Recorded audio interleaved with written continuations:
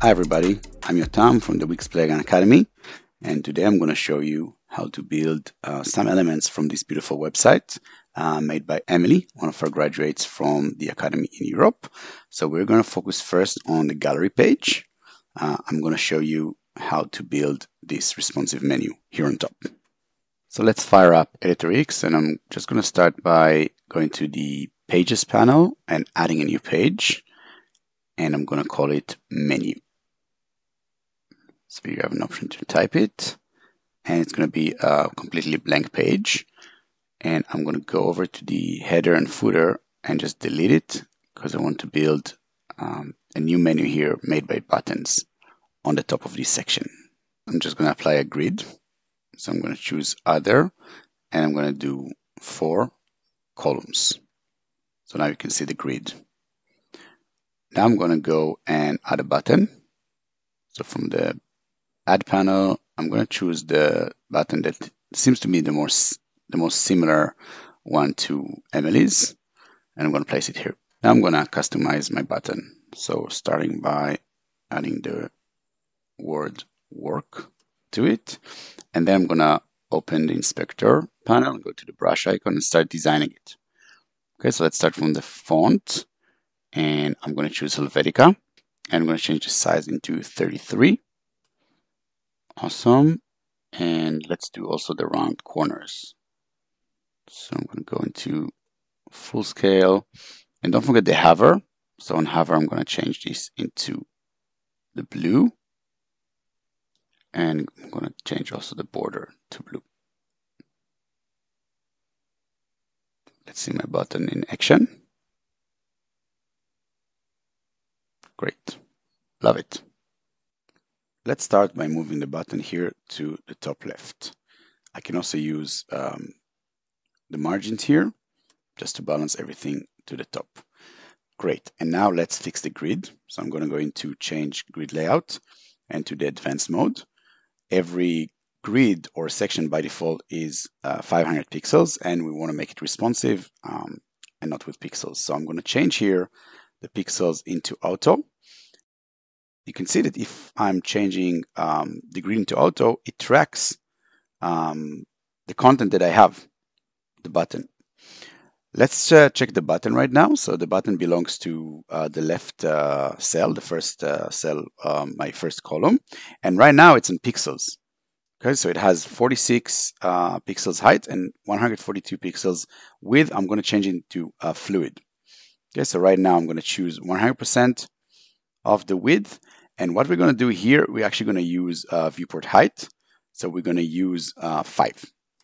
Okay, so it's 5 viewport height from all of the size of the site in every breakpoint. So the way that Editor X works, it's cascading down.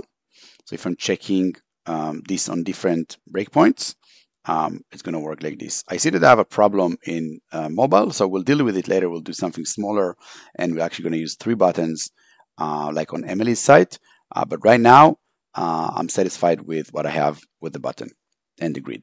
Before duplicating the button and fill out the whole menu, I want to add a link to the button. So I'm going to choose a page, and this is going to be to my homepage, right? Because this is where I show my work. So I've added a link to the button. And now using Command D or copy paste, I'm actually duplicating the button, and I can use this really cool grid cell to move it over to the second cell. I want to balance out, of course, here the margins. And again, don't forget to use, instead of 50%, use 100% to fill out the whole space. And I'm going to change the text here into gallery. Again, using caps, and I'm going to change the link here really quickly to the gallery page. Duplicating one more time with Command D, and I'll move it to the third column. Balance the margins again, and make the percentage 100%. Now I'll change this to about. And of course, don't forget to link this to the about as well.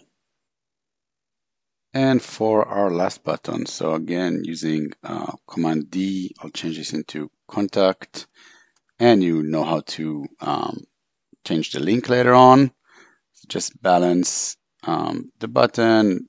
You know, if you need to balance the margin here to 0 and make sure it's 100%, and you got the menu done. All we need to do now is just to check our work. So we'll check the tablet and we check the mobile. So we know that on mobile it's going to be too big. So we have a few ways to deal with that. First, I can just minimize the font, right? I can make the font smaller. So I'm going to change this into 20 points.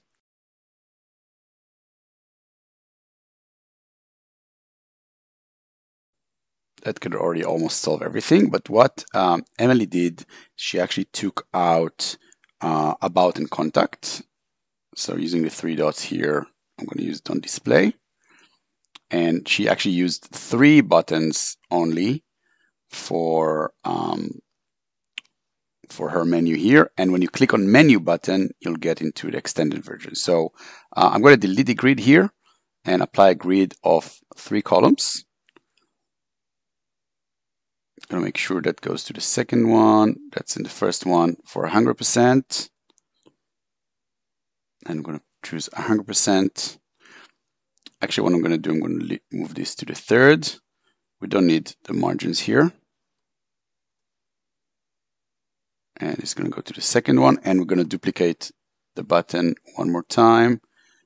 Place it on 0.